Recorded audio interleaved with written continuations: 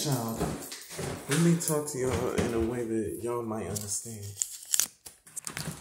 And hopefully you guys will not throw a temper tantrum or do any of those things that are really not in the moment.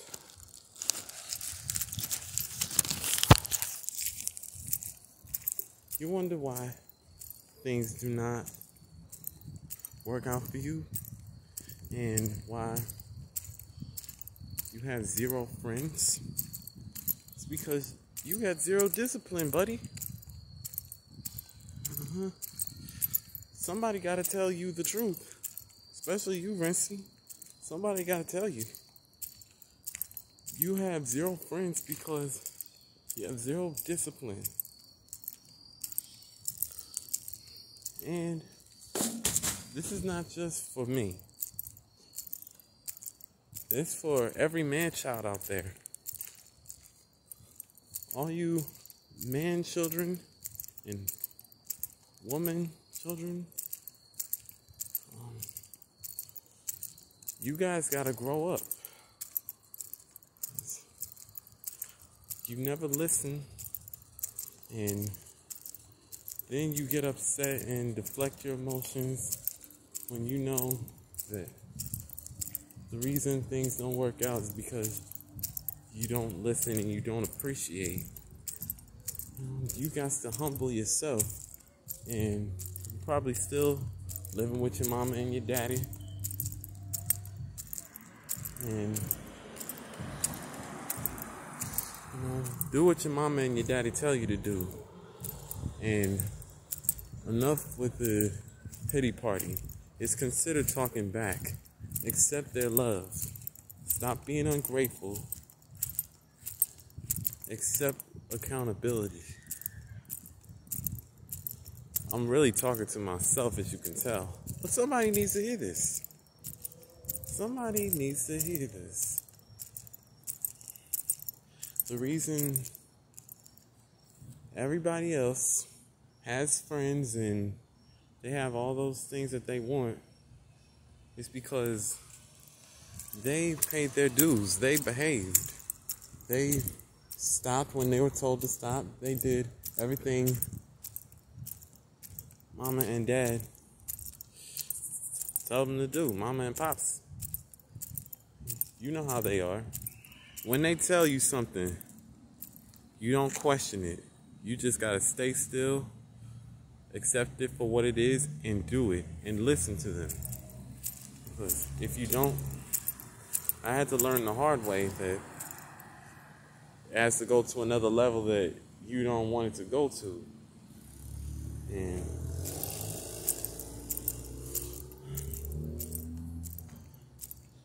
I realized, I wasn't raised to be so disrespectful, and that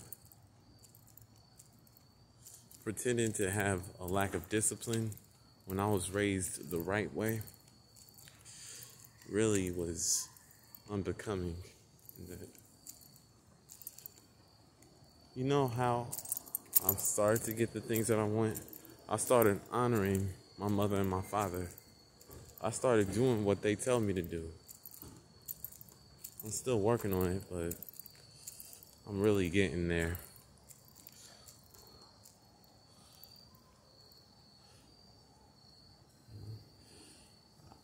I mean, I didn't care, and that's the problem with us man children.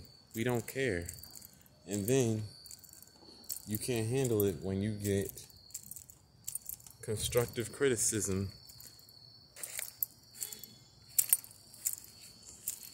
That's supposed to be where you take accountability for your actions. I had to learn that hard way. I'm expecting new friends now. I mean, I used to be scared to be alone. Being alone really doesn't hurt. Being lonely doesn't hurt.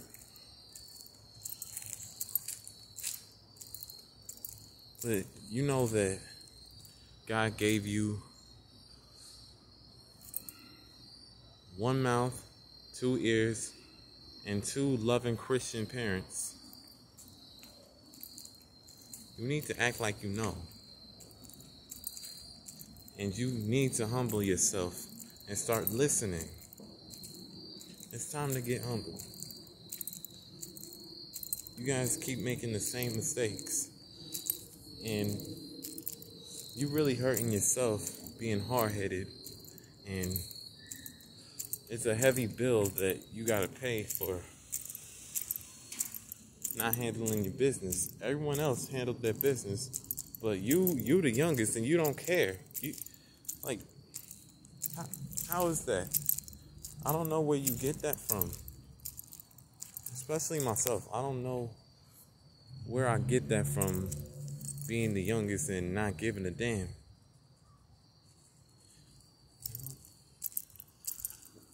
What you don't care for?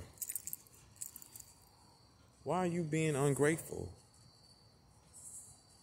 You got to honor your mama and your daddy. When they tell you something, you do it, okay? Because if you don't, that's how,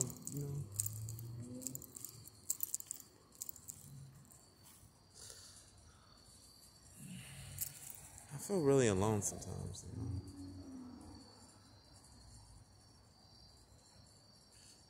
People could tell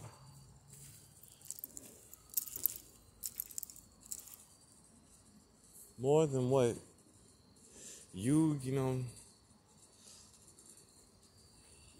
might display at school or out in public, more than what you may see, they may see in you.